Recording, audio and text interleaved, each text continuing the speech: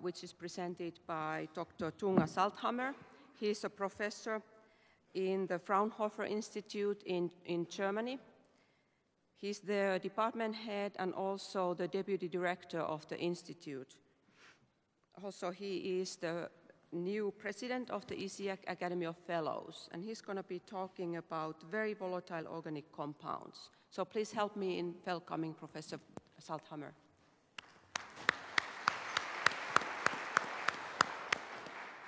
Yeah, good morning, everybody. To be honest, I feel a little bit tired, but I had a night to remember yesterday, and I'm from Germany, so it was not too bad. I will this morning talk about the group of very volatile organic compounds. They are not really in the focus of indoor-related research so far. We all know about VOCs and a lot about SVOCs now, but let's say the very volatiles are catching up now, and I would like to report you a little bit what kind of compound this is and how they can be defined. How is this working?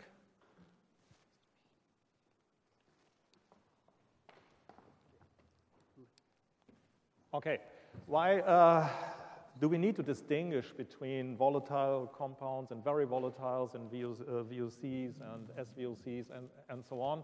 This is a figure I've published about, I think, 10 years ago or 9 years ago, because we are interested, as indoor scientists, we are interested in where the compounds are in the gas phase or on airborne particles or accumulate on sedimented dust.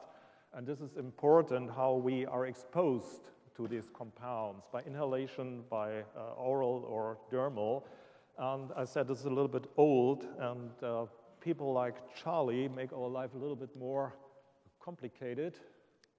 Well, because we have learned now that gas phase chemicals or chemicals attached to particles, we are always exposed via the dermal, probably via the dermal route. We recently did some very nice experiments in at DTU, and I hope we can report the results, not on VVOCs, but on some SVOCs soon. Well, the first definition of VVOCs, which is known to me, is this one. This is a WHO report from 1989. I'm not sure if VVOCs appeared earlier in the proceedings of indoor air from 87 or 84 or so, but I had no chance to check this. They're not online. I have asked Bernd Seifert about that, and he agreed. He said, as far as he knows, and he must know it, this is the first appearance of very volatile compounds, volatiles, and so on. And you see this definition here is not very clear, but this is not a mistake. VVOCs are defined as compounds in the boiling range lower than 0 degrees Celsius and up to 550 to 100 degrees Celsius. And this was more or less based on how can these compounds be measured. Well, this is the only definition of VVOCs I know so far. Oh, sorry. I said I'm tired. What do we have?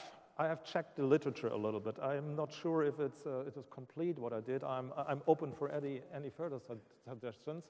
The US EPA has a lot of definitions that, as far as I know, they only define VOCs. And this is quite old. This is volatile organic compounds, means that any compound of carbon, you can read it yourself, and so on, which participates in atmospheric photochemical reactions, except those designated by EPA as having negligible photochemical reactivity. And there's a second definition. Volatile organic compounds, or VOCs, are organic chemicals, compounds. Those composition makes it possible for them to evaporate under normal indoor atmospheric conditions of temperature and pressure. This is not very precise. I don't know. There's now an ISO standard, ISO 16006, and there's also no definition for VVOCs, but there is a definition for VOCs. And this is based on gas chromatographic analysis. And this says volatile organic compounds sampled on T-next TA which elute from a non-polar or slightly polar gas chromatic separation column between and including N-hexane and N-hexadecane C6 to 16. I have also mentioned here the SVOCs because in Germany we have a labeling system called the AGBB, and this system also defines SVOC in a retention gap between C16 and C22. So from this, oh, I'm sorry for that. From this, we could conclude that organic compounds eluting before N-hexane are VVOCs. But as I said, they're not yet really defined. There are other definitions of VOCs, not VVOCs. I have found something from the California Department of Public Health from 2010. This is also based on gas chromatographic retention gap for TVOC, and they define, I don't know why, VOC or a TVOC between C5 and C17, which means pentane through heptadecane. Well, there's an old definition by the US EPA. This makes reference to the vapor pressure, saying VOCs have a volatility of more than 0.1 millimeter mercury, which is 13.3 Pascal. And I found another, the last one, definition of VVC from the Committee on the Effect of Climate Change on Air Quality and Public Health from 2011, and they say volatile organic compounds are species have high enough vapor pressure, higher, or I will show this, higher than 10 Pascal. Well, this is more or less all what I have found. So what does it mean? So nobody knows what are VOCs and what are SVOCs. So what I've done, I have checked the literature and I've checked what we have done. We have a lot of data on building products emissions and indoor measurements. I've picked about, I don't know how many, 60 or so, 50, 60 compounds of high volatility which might be important for the indoor environment. And this is the upper boiling point range here of the WHO definition. And these compounds representing open circles are no VVOCs according to the ISO 16000 standard. So you see there's a strong overlap between the two definitions. There is one compound here having a pretty high boiling point, but this is VVOC. I don't remember exactly. I think this is chloroethanol. You can read it later in the paper if you're interested in that. But here are many compounds with a boiling point lower than 100 degrees, which are also no VVOC, which are VOC by definition of the ISO 16006. So you see, it is really complicated to distinguish between VOCs and VVOCs. By the way, sorry, I forgot to mention this, all compounds I mentioned here have a vapor pressure much higher than 10 Pascal, so all have actually in vapor pressure much higher than 100 Pascal. Well, this is again the boiling point range here, what you see here, the compounds. I have now picked a few, just picked a few out of the 60. And this is our retention index, gas chromatic graphic retention index here, and the red line is N-hexane, which is the lower the part of the VVOC range. And you see there are many compounds here with a lower boiling point, diethylamine or dichloroethane here. This is all below C6, but there are no VVOCs by definition. They are clearly VOCs. Or here, let's see, pentanol has a higher boiling point, but this is a C5. This is a C5 molecule. Please remember that many definitions or some definitions of VOC say everything below C6 is a VVOC. This is not true. You can see it. You can see it here, and there are many compounds. You can see it here, also with higher boiling point than N-hexane that are VVOCs by definition. So the number of carbon atoms is not an argument, and the boiling point is also not an argument for the definition of VVOC according to this picture here. Well, the problem with VVOC is that they cannot so easily be measured. We can measure VOCs. We have a standard method. The ISO defines that. We have TNEX. We have thermal desorption. And then we have a GCMS. So life is quite easy. For the VVOCs, or let's say for the full spectrum of the VVOCs, we need different analytical methods.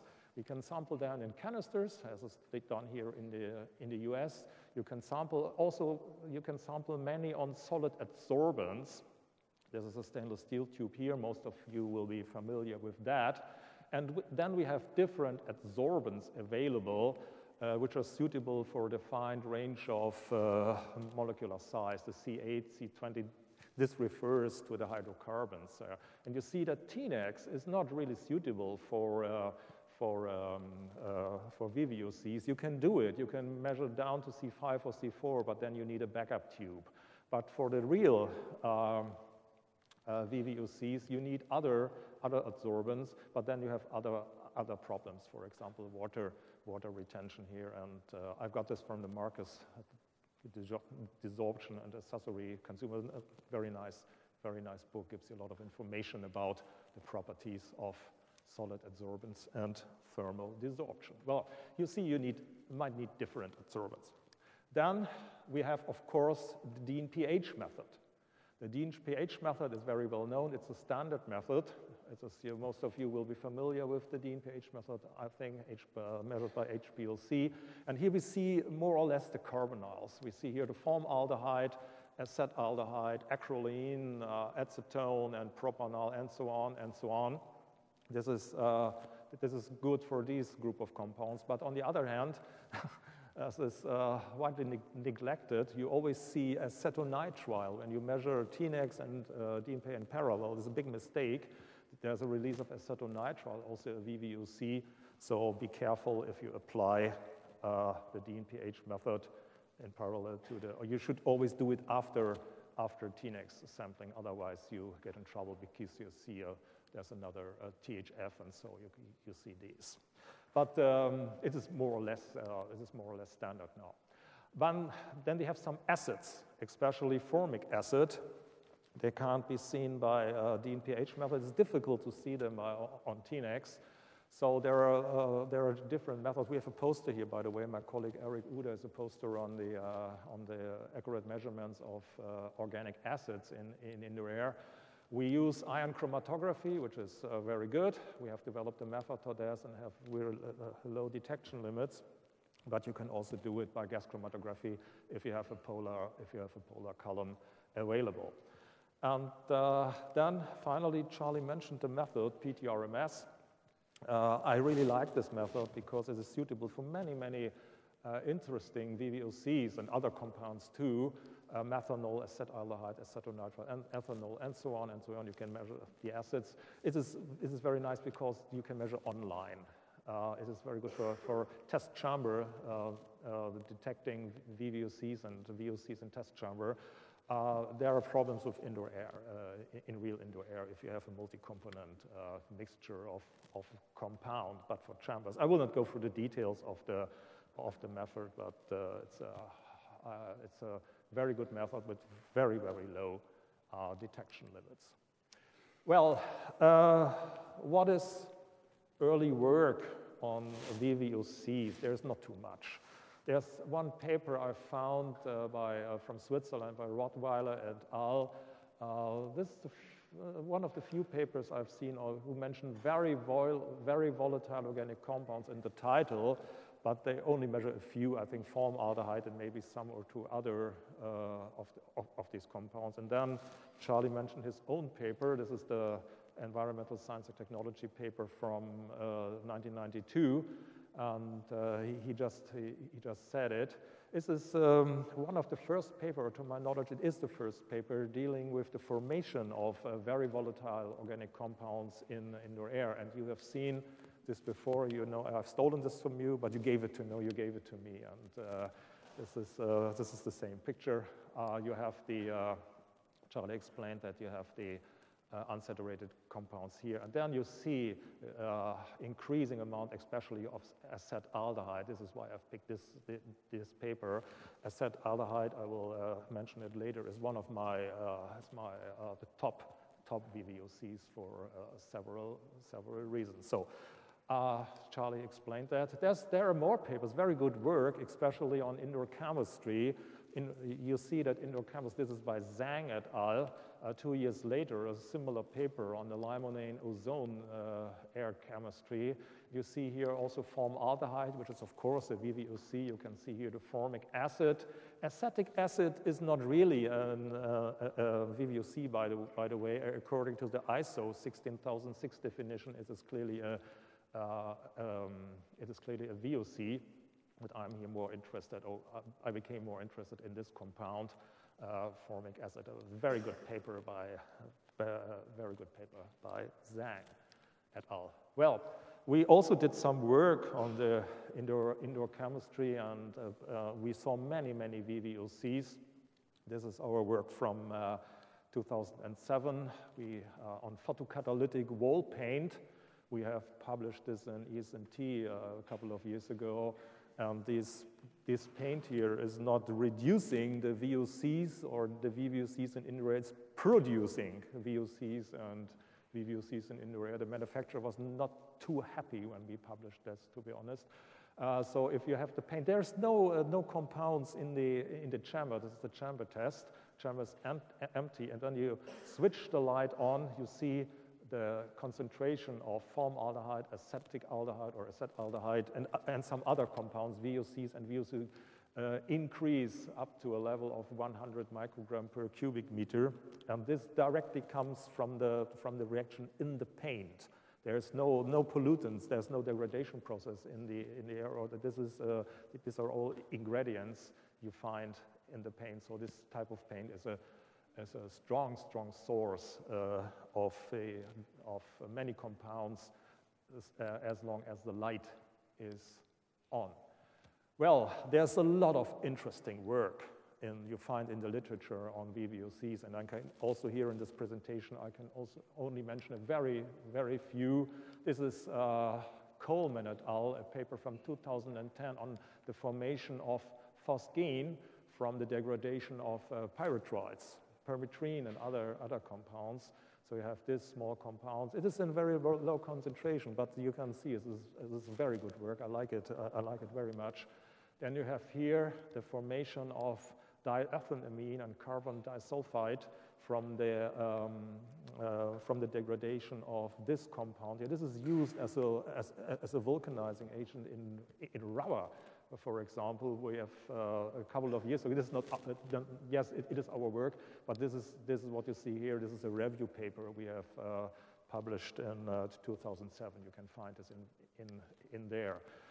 Then, very interesting, methyl bromide is an agent for fumigation, and this in walls you find many walls are full of sulfur.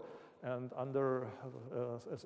and with a certain pH value, this forms H2S, and this reacts, and this forms methyl sulfide, and this is a highly odorous compound. And then the last example I have here, this is the degradation of flame retardants. We have studied this a couple of years ago, and from the thermal degradation of flame retardants, you see many small molecules like this here, chloroethane. And I could add many more samples. I hope that I will forget nobody when I submit the paper to indoor air. If you really look at the literature, you can find so many good examples on VVOCs that are really important for the indoor environment. This is also, I forgot to mention that, a highly odorous compound. Well, human breath or the humans are also a strong source of many VVOC. We heard a presentation on exhaled air yesterday. Especially, this is good work I start here with the work by Smith et al. Journal of Breath Research. There are many, many papers on, very good papers on volatile organic compounds in human breath.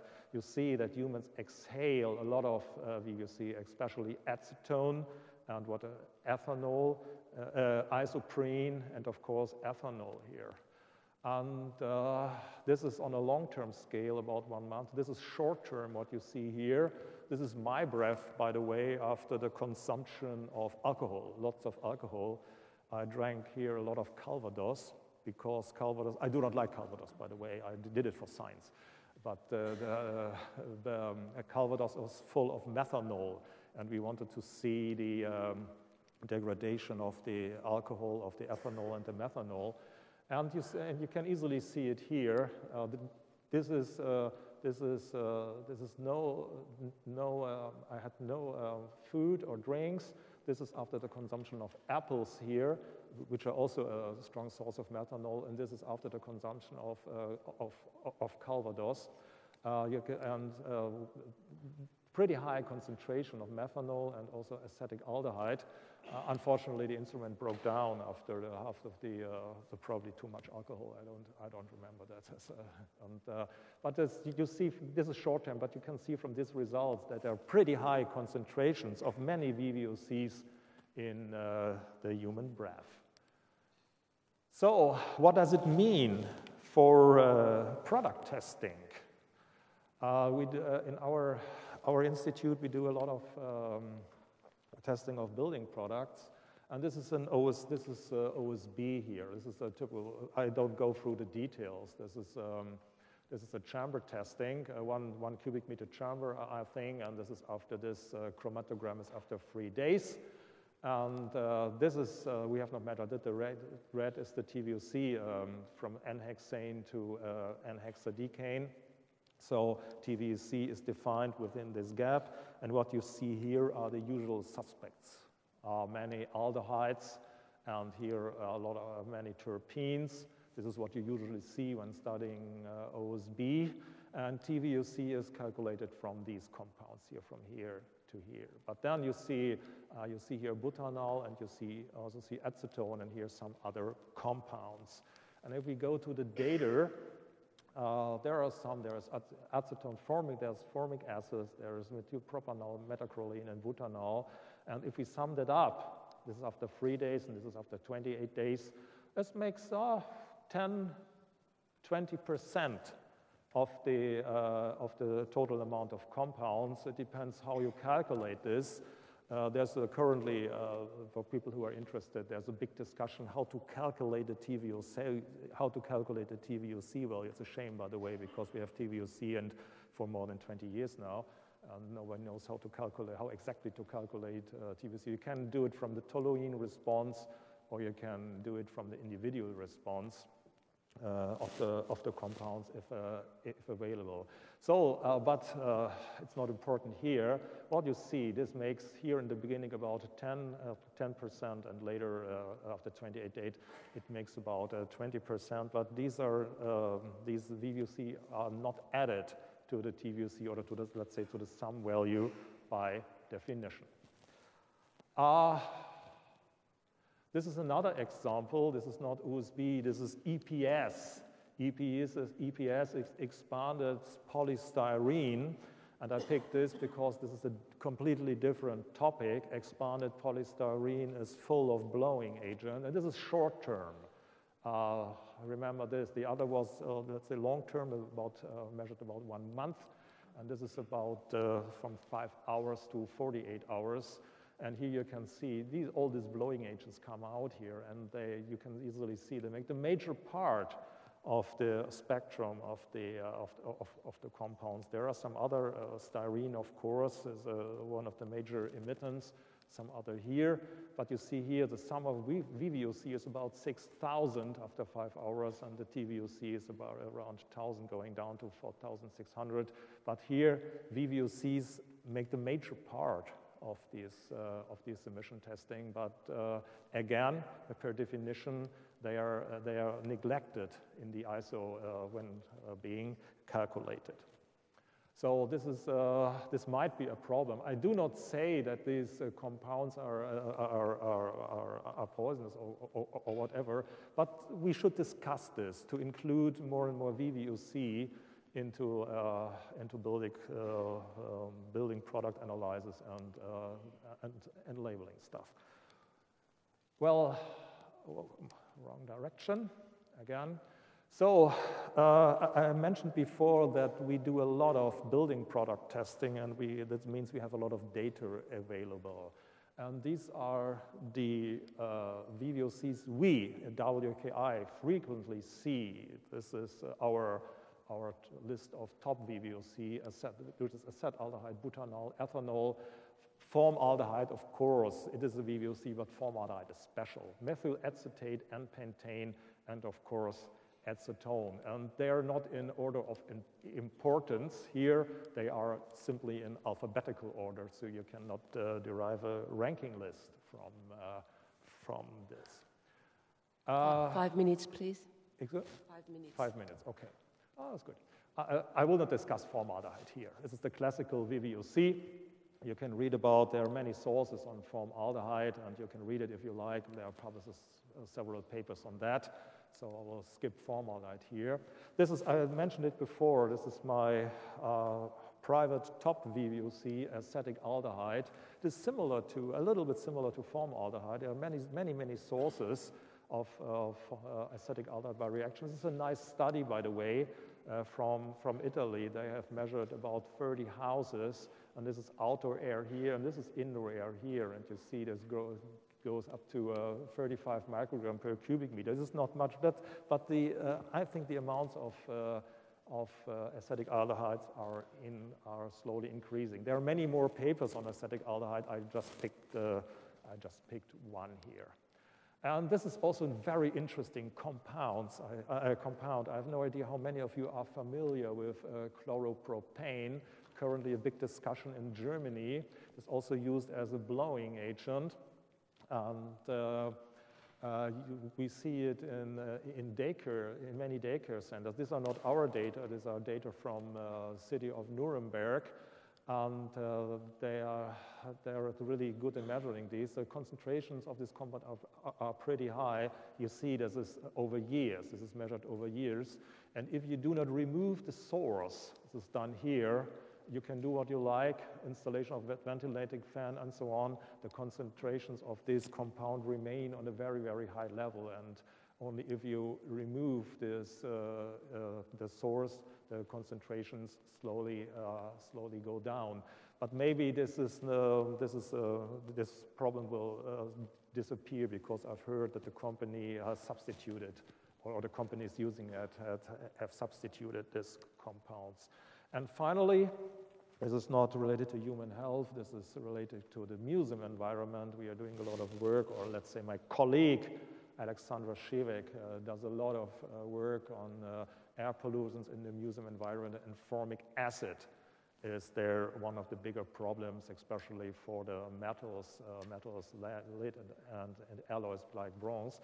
You can see here we have measured storage rooms and exhibition rooms. The concentration of formic acid are really high. This is the range we have measured, and you can see here in the display case, the concentration goes up to 600, 650 microgram per cubic meter, and then the coins, metal coins, after a while look like this one here. So formic acid. So these are just a few examples I would like to give. What about the guidelines? In Germany, we have now plenty of guidelines for VOCs and TVOC and so on. There are just a few guidelines available for VVOCs.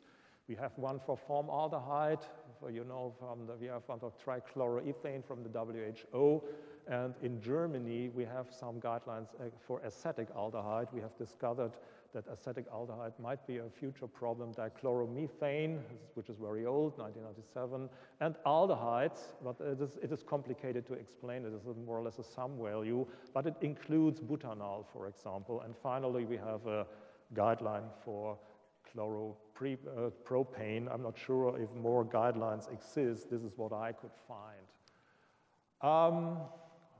Let me summarize that.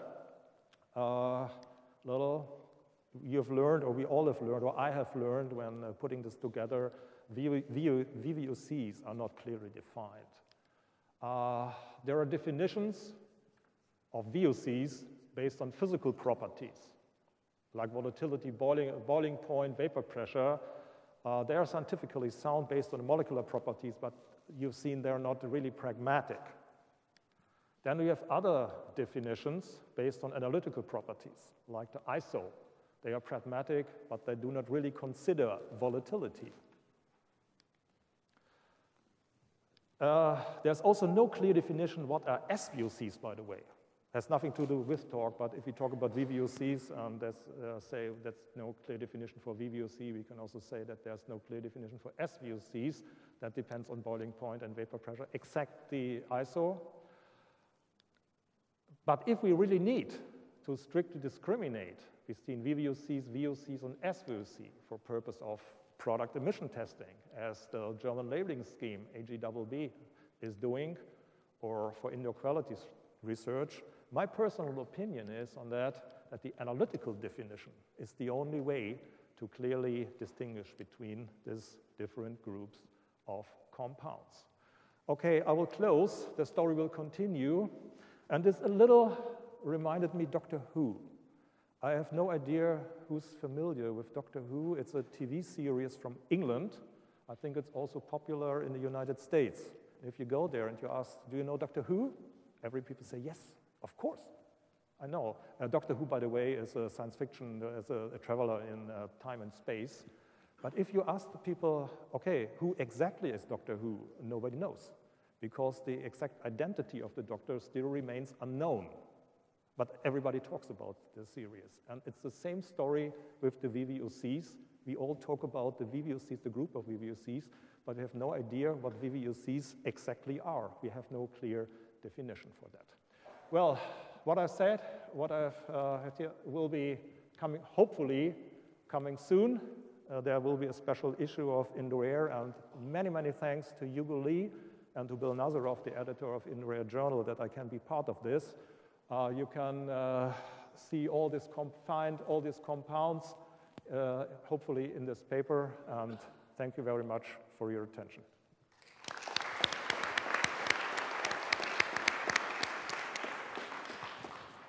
Okay, thank you, Tunga, for your excellent review, and we look forward to seeing this in press pretty soon.